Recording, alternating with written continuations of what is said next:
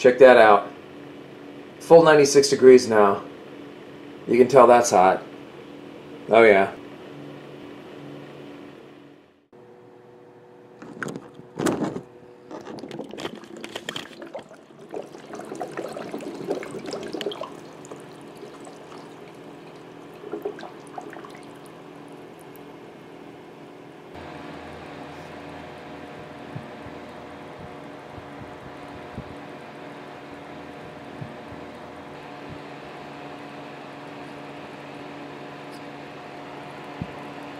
That's nice and warm, and then we got the warm air.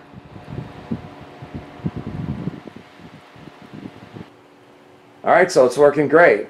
We got the aquarium heater hanging in there, heating up the water. We got the pump connected to one of the tubes, pushes the hot water over to the fins. Fan pulls the room air through and heats it up. That's essentially it. Just a two-part system.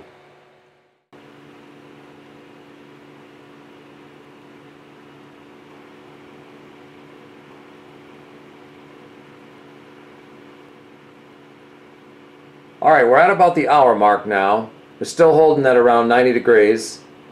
Set for 96, constantly running. Everything's working good, no leaks. Fins are still nice and warm. Nice warm air coming out of here. So it's working great.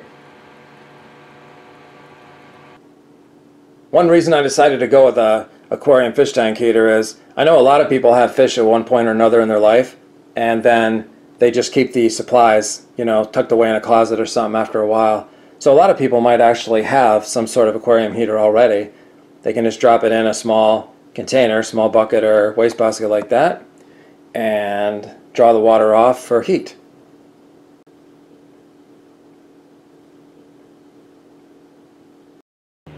Alright, so it's working great.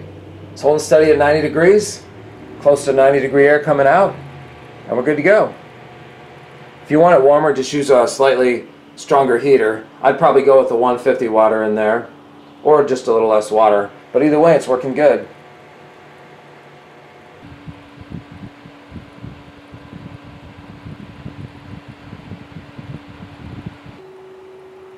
By the way, one last thing. I just put the fan behind it, so it comes out slower. It kind of acts like a wall and slows the air down some to help heat it up through there. That's great to know.